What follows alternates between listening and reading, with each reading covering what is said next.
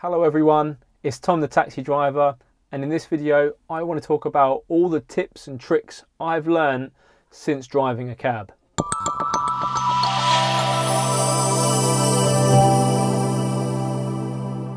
So little tips and tricks that you've learnt in the cab. Unfortunately, some of these do come the hard way, but this is the great thing about learning from your mistakes. Once you've made that mistake once, you're going to learn from it and you're going to become a better person from it. So one tip that seems quite obvious, but sometimes you can be a bit lazy to actually put into action, is that if someone comes up to the window and you can't understand them, or you're not quite sure on the point they're trying to give you, ask them, do they have it in writing? You will find a lot of tourists who aren't native to England or English speaking will sometimes pick up a business card of the hotel that they're staying at. So they can literally just flash you the business card and you know you're not going to get it wrong. Don't try and be the hero and try and get it right on the first time. There's no shame in saying, excuse me, is it this one, or is it near to here, or is it there? Confirmation is key here. I've done it before in the cab and it never pays off. So if you're ever really uncertain, get them to show you on the phone. Say, oh, have you got it on Google Maps or something? There's no shame in that. Obviously, it's not the sort of thing you're going to do in a knowledge appearance.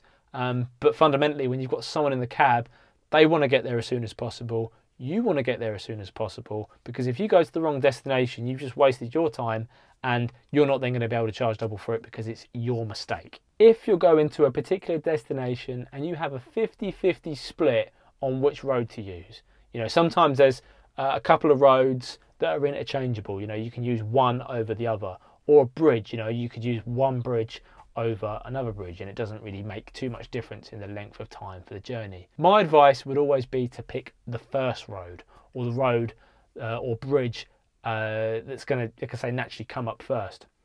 Reason being for this, if there's a problem with that bridge, a closure, then you just move on to the next one. You're driving that direction anyway, you come to the bridge and you think, oh, it's closed, okay, I'll go for the next one. If you're trying to be really clever and try and shave so much time off the journey, and you think, right, I'll go for the second bridge or the second road, and then that road's closed, well, you're out of options. You've got to go back to the first road. So it's a bit embarrassing to sort of have to U-turn and come back on yourself. And for what? For the fraction of saving, say, 30 seconds off a journey. So go for that first bridge. Related to the first point of having someone write down what the point is on the phone or showing you on a map, I always try and get the person to ask or give me their destination at the window. You can see them quite clearly, you can maintain eye contact, so then you can then understand, what their accent is. Because sometimes they just blurt out. You've then got, if they're foreign, they're going to have an accent, so that's going to throw you off, how you would then receive what that point is.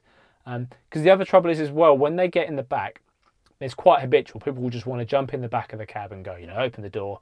A lot of the time, they'll be asking for, or they'll be given the direction or what the place they want to go to as they've opened the door. So the wind comes in.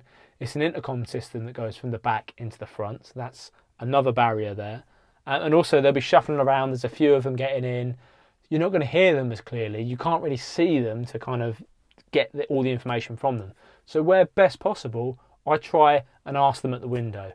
And the other benefit as well was that when you ask them at the window, there's a little bit of time, a little bit of a lapse, and this can be quite important in some places.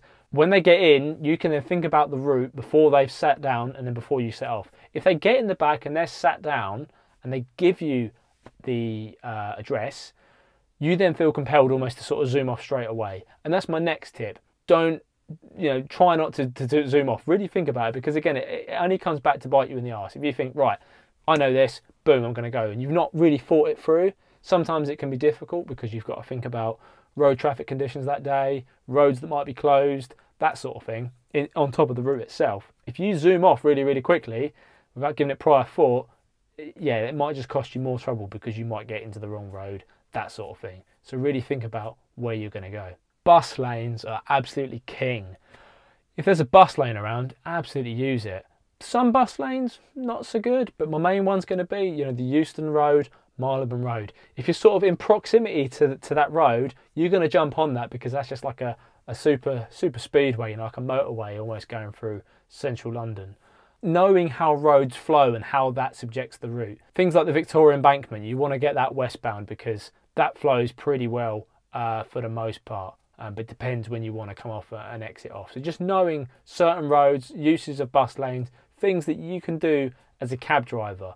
It might not make the most logical sense when you're looking at it on a map perspective, when you're doing the knowledge, but in the cab, these things can really accelerate you on through. Things as well like no traffic lights. So some of the old classic runs, like Mr. Harvey's one that goes through like the Admiral Codrington down to the Sporting Page Public House on Canberra Place.